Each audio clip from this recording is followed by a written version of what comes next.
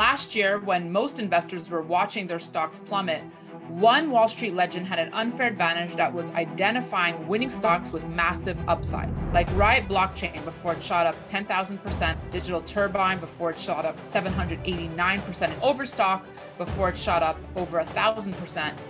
This power gauge comes from the legendary Mark Chaikin. And right now you can get a free in-depth look at how his power gauge system works.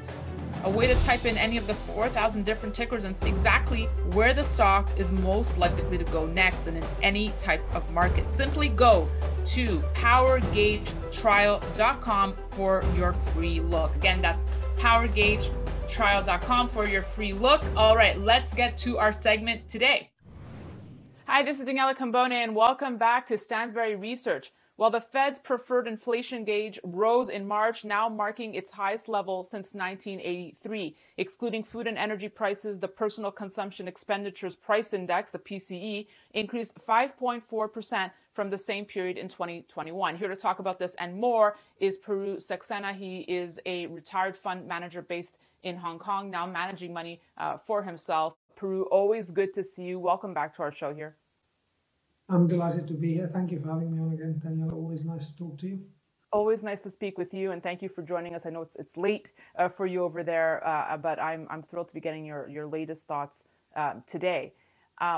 So the last time you were on, we spoke about inflation, and you weren't quite buying the sky high inflation story yet. You saw it as being transitory. Now this is obviously months ago, but given the recent numbers, given the context we're living in now, how do you see things?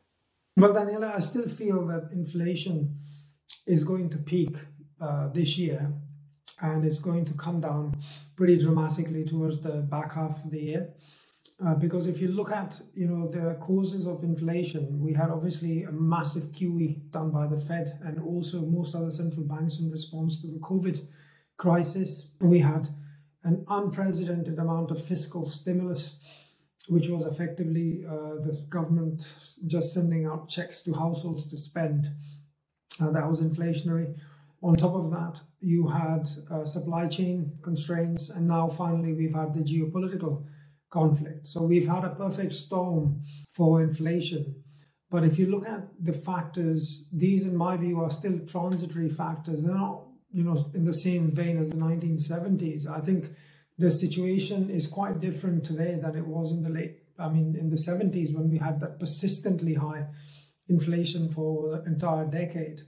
I don't think we're in a similar situation right now.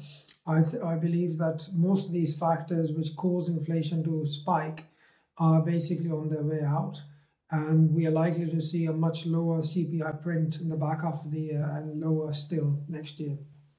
So those are can be transitory factors, but what about the money supply, the excess money supply in the system? Well, obviously the Fed, ramped up the money supply growth in response to COVID, and we had a huge QE. The money supply basically went through the roof, and now the Fed is tightening. So they've basically ended QE. They're going to raise interest rates, and the financial conditions are going to get tighter. I don't think we're going to get fiscal stimulus next year.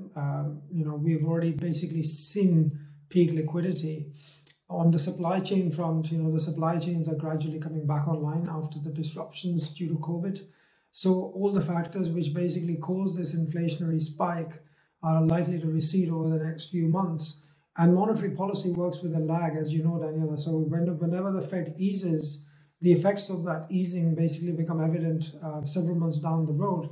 And likewise, when you have monetary tightening, the effects of those tightening are also become evident in the economy, etc., with a lag.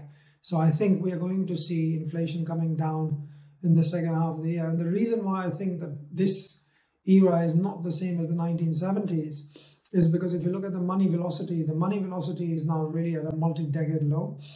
And if you look at the demographics, are very different. If you look at the debt levels all over the world, they're very different. We already have a massive debt bubble in most of the world. So you have a huge debt overhang, which wasn't there in the 70s. So whenever you have a huge amount of debt and aging populations and money velocity at multi-decade lows, these are very different scenarios when compared to the 1970s, when the debt levels were lower and the money velocity was quite high. So I hear what you're saying about the transitory factors, but if we hone in on the interest rates, right? Will it be enough what the Fed's looking to do, even if it's 50 basis points in May, to help combat inflation, or are they just too behind the curve? I think they're going to have to hike this year, but I'll be very surprised if the Fed funds rate goes any higher than the high from the previous cycle. If my view is right, then I think we're going to hit maybe 200 basis points or thereabouts, or maybe 225 basis points, or maximum 250 basis points on the Fed funds rate before the economy is going to basically implode, because the debt levels are a lot higher. And also don't forget, the government debt levels are super high also. So if interest rates were to spike and stay high for an extended period of time, that's going to create enormous problems, not only for the US, but also most of the G7 countries, which have massive debt burdens. So I think the economy and the government's not going to be able to tolerate very high interest rates, and neither will households. So I think interest rates are going to go up over the next few months. And when the economy basically contracts, or there is a massive deceleration in the economy, which I think is likely in the middle of this year, then I think interest rates are going to fall. I don't think we're going to see interest rates like the 70s anytime soon. Okay, let's talk about, you just said the economy decelerating. So the 5-year Treasury yield inverted earlier this week and went above the 30-year yield, a market distortion that's often happened before economic recessions. So what are your thoughts on a recession? Is that a likelihood for you? It's too early to say with any certainty, because the one spread that I watch on the yield curve, Daniela, is the 2 and 10. So the yield curve, the spread between the 2-year Treasury yield and the 10-year Treasury yield. And I've done extensive studies and research on this. And what I've found is that if the 10 and 2-year Treasury yield curve inverts, or the spread inverts, for 90 consecutive days, that has historically been a reliable recession signal. So if you've had a fleeting inversion of maybe 10 days or 15, 20 days, and then the yield curve has become normal again, that has not been a reliable recession indicator. That has been, in basketball terms, a head fake. So we're not actually in inversion territory now, although the yield curve, basically the spread did invert for a brief period of time intraday. It closed above the zero level, and we are still above the zero level. So if the spread goes negative and the 10-year and 2-year US Treasury spread inverts for an extended period of time, that would suggest that a recession is likely, 12 to 18 months down the road. But at the moment, we're not there yet. So, the jury is still out whether we're going to get a recession or not. Okay. Let's talk commodities now. And I just want to bring up a recent tweet of yours. You said a couple of weeks ago, many were forecasting World War III and a global depression. They were also urging others to sell high growth stocks and pile into commodities. Never pays to bet against humanity. So you're right. There's been a huge bullish case built for commodities. Let's get your take on it. Well, commodities have benefited, like all other assets, from the QE and the money printing we've seen, and the fiscal stimulus and so forth. And this huge tide of liquidity has benefited every asset class. So whether you look at stocks, they had a huge run up. The growth stocks went ballistic. They went up 5 to 6, 8x, 10x in a year and a half. The SPACs went vertical. Cryptocurrencies went through the roof because of the excess liquidity and very loose financial conditions.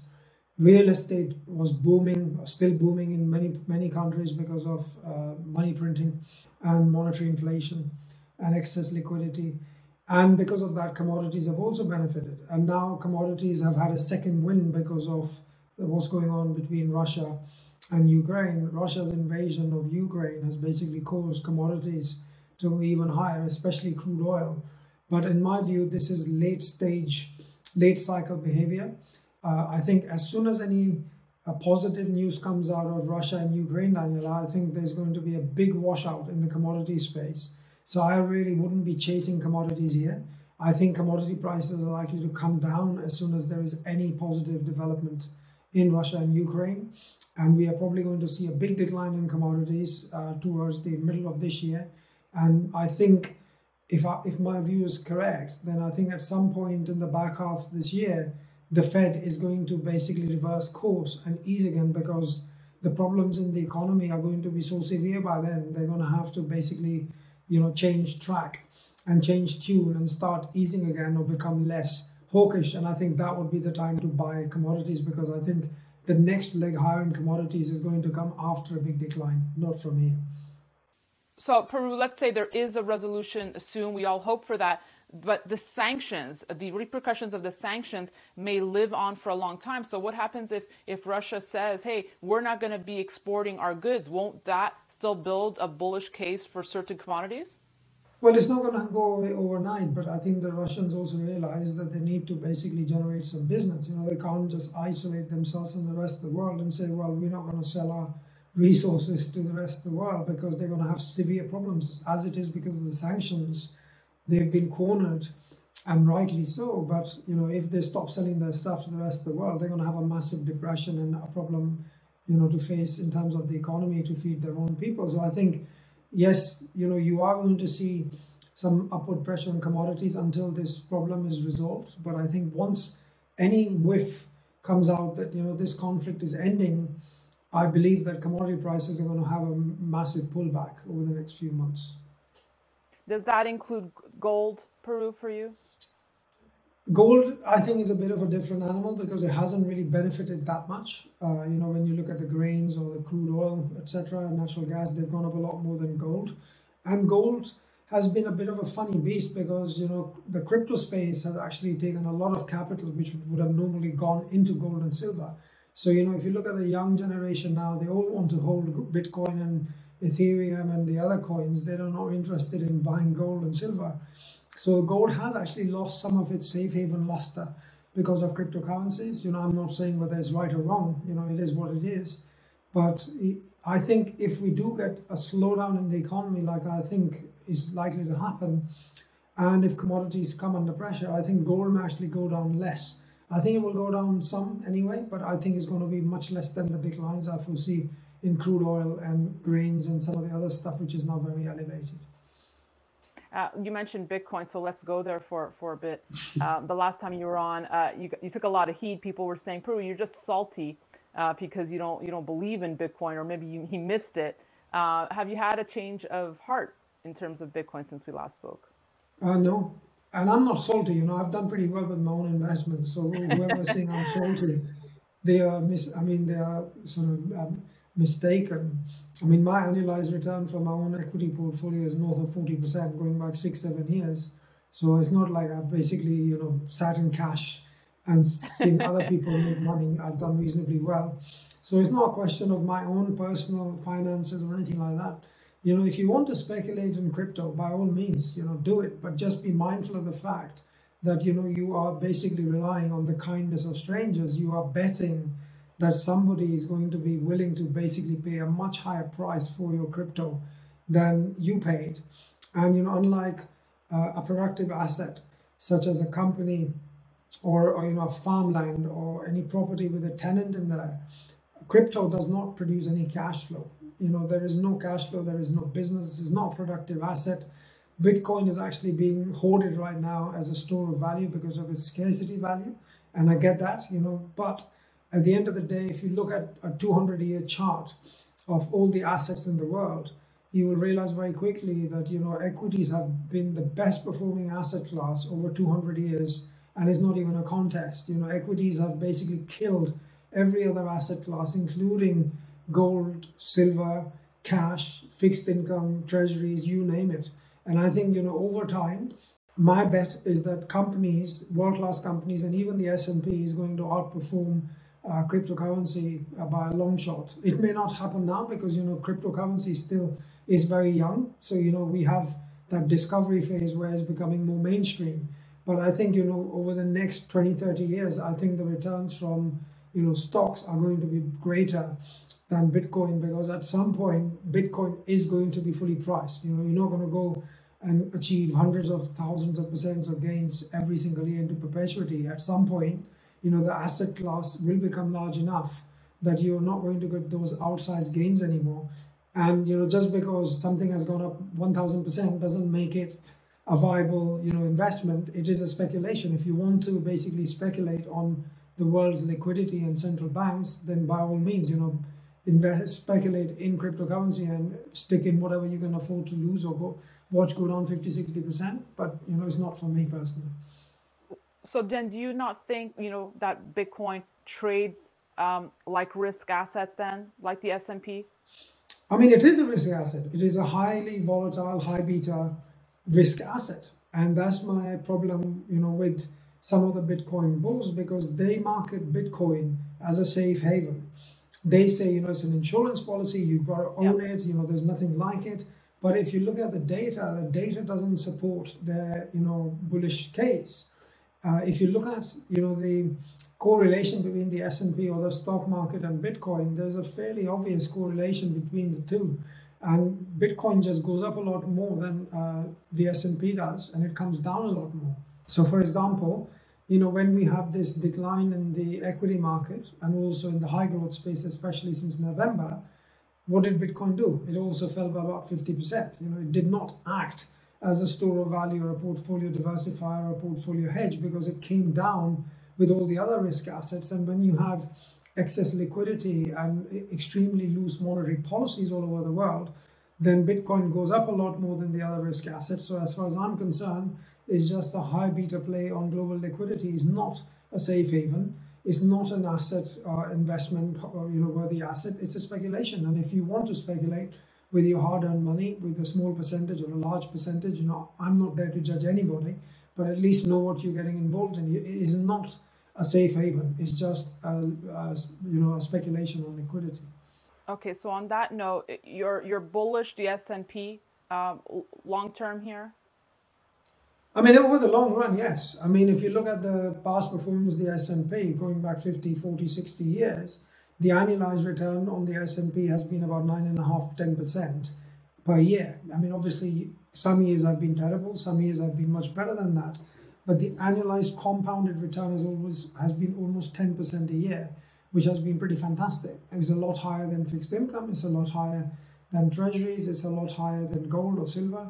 So I think over time, equities will continue to be the best performing asset class over the next 20, 30, 40 years. And I think, investors who do their homework and who are able to identify world-class businesses with long growth runways are probably going to continue to outperform even the indices. So I still think that, productive assets, i.e. companies, and especially world-class companies, are continuing to do very, very well over the long run. So Puru, when people talk of, how much longer can this go on? How much longer can the Fed keep this party going in equities? What's your response to that? I mean, if you're saying, 20, 30 years out, we're still going to see good returns from the S&P. How does it last that long? It will last that long simply because if you look at corporate earnings, Daniela, the corporate earnings have continued to increase. You have population growth, you have urbanization in the developing world. Hundreds of millions of people have been lifted out of poverty, and people's income levels per capita, GDP levels and so forth are increasing over time, or at least they have increased over the last 30, 40, 50, 100 years in most countries. And on top of that, you have innovation going on, and you have the best minds in the business world running these corporations which sell their goods and services to human beings, which basically rely on their services, and people pay for this stuff. And because of monetary inflation, the good companies are able to maintain their pricing, so they have pricing power. If inflation goes up, then they jack up the price of their goods and services. So that's why, companies will continue to do well, especially the good companies. Their market caps will continue to grow simply because the revenues and earnings and cash flows will keep rising over time, as they have done over the last 50 or 100 years. Okay, and now speaking about stuff Puru likes, you're long Datadog, and we saw the news that Microsoft's Azure Cloud is adopting a Datadog. What makes you so hot on this stock? Well, Datadog is the leader in the observability space. They're a cloud leader. And if you look at what's happening in the world, Daniela, more and more business is being now done online. As humans, we are spending more and more time on the computers, on the internet. People play games on the internet, shopping is done on the internet, dating is done on the internet, banking is done on the internet, people watch films, documentaries on the internet. So everything is going online. Companies are also migrating online. You know, before they used to keep stuff in their back office. Now then they move to the servers. Now they're moving to the cloud. So there is a massive shift going on at all levels, whether it's the households or the companies, where everything is going online.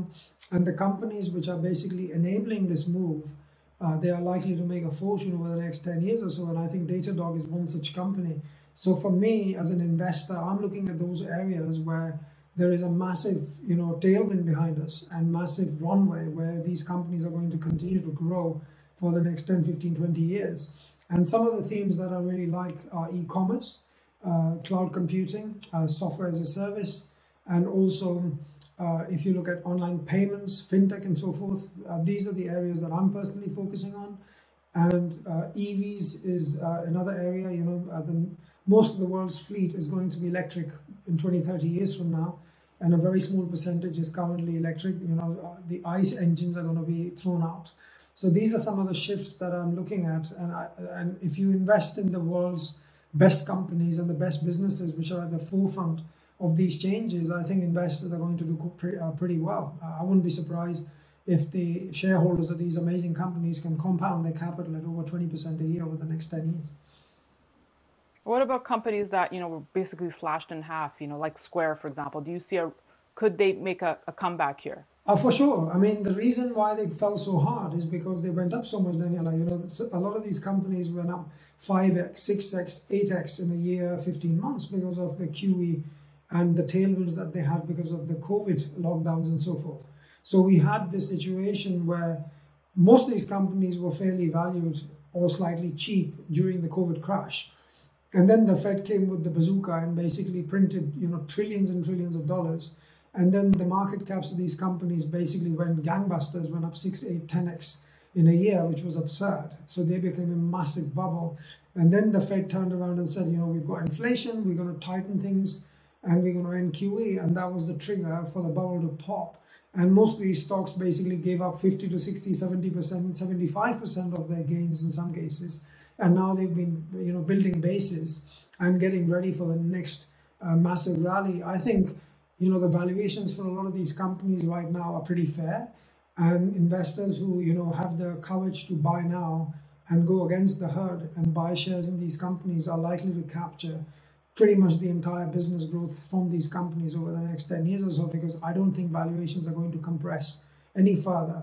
So if you're a shareholder and if these companies, grow their cash flows at 20, 30% per annum over the next 5 to 6 years, as a shareholder, that's what you will achieve, after factoring in a little bit of dilution. So my money is on these companies. I may be wrong, of course, there is no guarantee in this business, as you know, but I think that shareholders in these companies are going to do pretty well over the next 5 years or so. You mentioned the bubble, so let's end it with another topic you've been writing a lot about, Hong Kong's property bubble. You actually had an interesting tweet that I found fascinating about the number of years of income needed to buy a home in cities around the world. I actually thought New York, I lived there, would be a greater number of years, but interesting here. So if history is any guide for the Hong Kong housing market right now, it's going to end in tears. Yeah, it will end in tears. I mean, I'm not smart enough to tell you when, but I know what will happen. I mean, property prices are going to go down significantly, or incomes will have to catch up a lot. And I don't see any reason to believe why incomes are going to suddenly spike in Hong Kong, which is why I think, the property prices are going to have to adjust downwards, simply because, we've had some political changes here in the city over the last couple of years with the national security law. And, we've had the protests, we've had the COVID regulations here, which are some of the strictest in the world. And this has basically caused a lot of expats to leave the city. And not only expatriates, but also tens of thousands of wealthy Chinese families have left Hong Kong, and they've basically migrated to other countries for whatever reason. So, people are not coming into the city. The people who had the means are thinking of, finding a new life somewhere else. And also, as I said, housing is so unaffordable here. The data shows that it takes 24 years of income to buy a home in Hong Kong. And when you compare that with New York or London, the ratio is only 8. And if you look at some of the other, cities which are bubbling in Australia and so forth, the ratio is about 12 or 13 or 15 in Sydney. And even in Vancouver, it's 11 or 12. So by any stretch of imagination, Hong Kong's property market is very, very inflated. And I think it is only a matter of time before we are going to see a downward adjustment, because there is no example in history where an asset class has become so unaffordable, especially real estate, and it has somehow managed to, avoid the inevitable bust. So I think Hong Kong property is a ticking time bomb, and there is going to be a sharp adjustment. And the other thing to bear in mind also, Daniela, in Hong Kong, you don't get fixed rate mortgages. For example, in the US, you can take a 30-year fixed rate mortgage. So whatever happens to interest rates, you don't really care because your mortgage rate is fixed. In Hong Kong, there is no such thing. So all the debt here is variable. And if you look at the household debt to GDP ratio in Hong Kong, it's very, very high. It's at 92%, 52% higher than the bubble top in 1997. And that people say that Hong Kong is fine because there is not much debt here and so forth. That is not true. 92% debt to GDP ratio. And out of all the household debt, roughly 65-70% is actually mortgage debt. So Hong Kong is basically, in my view, quite vulnerable to a sharp adjustment in property prices downwards. Just a side note, I'm surprised that Toronto is not on that top 10 list. Yeah, I mean, it's around 10 or 11, Anyhow. but it's not 24. Yeah. Okay, Puru, bring it home for us. Fascinating discussion. Truly appreciate your thoughts. Just, final thoughts for our investors and viewers watching here. Well, I think, like anything, buy fear and sell euphoria. That has always worked. And if you look at the euphoria today, it's in crude oil, natural gas, grains and stuff like that. And the fear is in the stuff which is smashed down 60, 70, 80%, which is basically the technology stocks, the high growth tech stocks, which have been taken to the cleaners over the last 4 or 5 months. So, I mean, I've always invested that way. I feel more comfortable when I'm buying when others are selling, and when people are, very euphoric and they're basically, trying to jump on one another to pay a higher price. I become very nervous because I know, usually such parties end very badly. So I would, try and look at things objectively. Obviously, stuff which has already gone up in a parabolic fashion over the last few months is more risky and vulnerable to a downward correction. And similarly, stuff which is already smashed down 60, 70, 80%, I mean, hopefully is not going to go a lot lower. It can go down another 50, 60, 80%, but that would be extremely unlikely in my view. I think, after a period of base building in these high growth stocks, I think we're going to see the next big rally, and shareholders, I think, are going to make multiples of their money over the next 5-6 years. Well said. Puru Saxena, thank you so much for joining us from Hong Kong. I wish you a wonderful evening. Thank you very much. And thank you all for watching. We'll have much more coming your way, so be sure to stay tuned to Stansberry Research. And don't forget to be alerted of the latest videos coming your way, to sign up at danielacambone.com. Thanks so much for watching.